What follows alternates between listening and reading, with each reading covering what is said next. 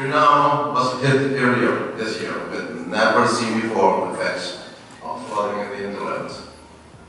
Consequently, my government had to allocate valuable and scarce resources that initially were committed to addressing other problems in the economy to provide some relief to our people, yet there is a lot to recover from.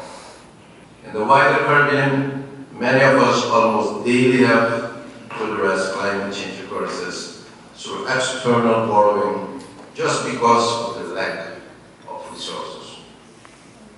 The result in increased indebtedness, and we cannot access concessional financing simply because of our ranking as middle-income countries, based on a ranking system that does not take into account our vulnerability to climate change. The UNFCCC does not have a mechanism in place to assist our countries to recover from the losses and damages suffered from the negative impacts of the climate change. The Caribbean nations have decided to press the upcoming COP27 for loss and damage, which is the missing third pillar in the climate financing. Wat we hier aan het doen zijn, is de eerste meeting eigenlijk tussen de overheid, de private sector, de NGO's en de internationale community om bij elkaar te komen om te praten over klimaatverandering en de effecten daarvan.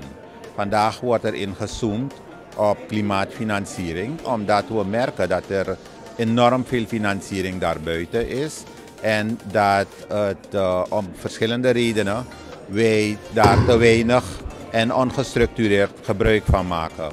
Wat we willen doen is de mensen mobiliseren om ze kennis te laten maken met al die structuren die bestaan, al die mogelijkheden die bestaan. Dat is 1. 2, klimaatfinanciering komt niet vanzelf. Wij zijn op dit moment bezig om een aantal beleidsdocumenten, waaronder wat men noemt de NDC, de Nationally Determined Contribution. Dat is eigenlijk het klimaatplan van Suriname, om die af te ronden in een soort investmentplan.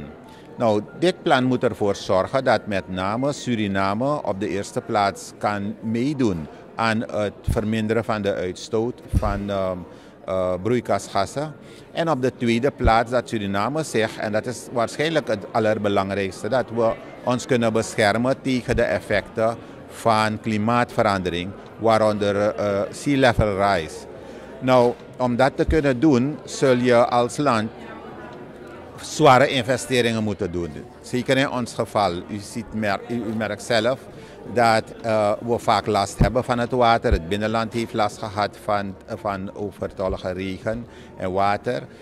Maar ook de kustvlakte heeft daar last van en zit eigenlijk in een gevarenzone.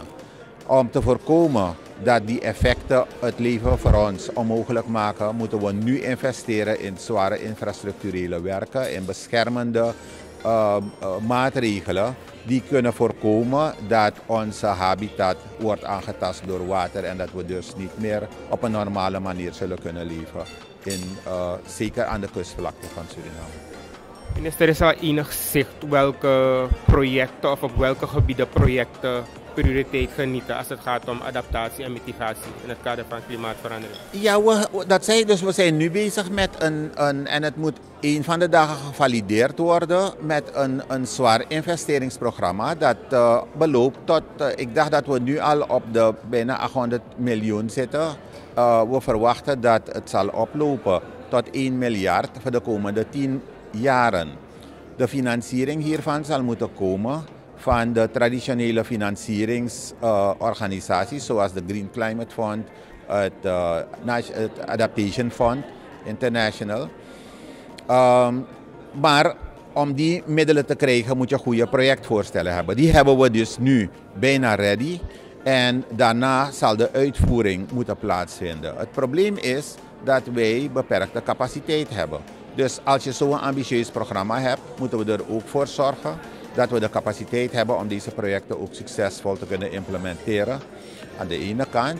Aan de andere kant zullen we ook de capaciteit moeten opbouwen om toegang te krijgen tot deze middelen.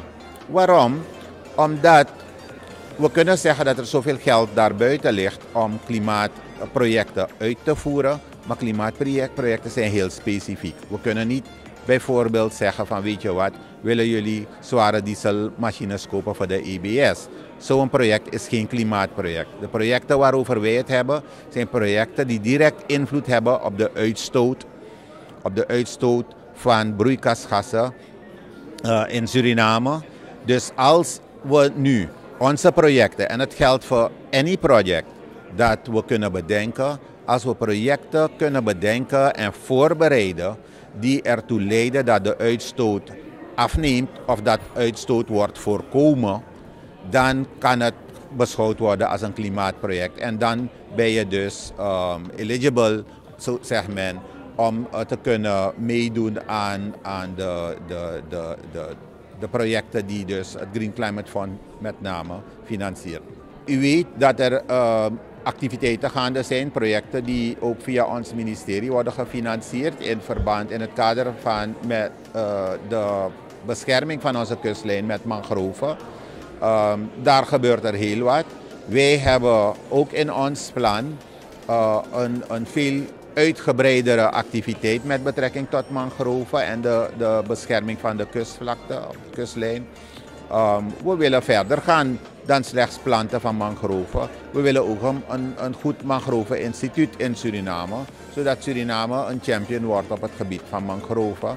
En dat die rijke kennis die met name professor Naipal nu heeft, dat die bestendigd wordt in een goed stevig instituut, zodat die duurzaam kan opereren en dat we dus duurzaam ook onze mangrovenbossen kunnen beschermen. Het Nationaal Akkoord voor Klimaatverandering is een akkoord dat wij willen gaan sluiten met alle actoren, de NGO's, de overheid, de particuliere sector en de donoren.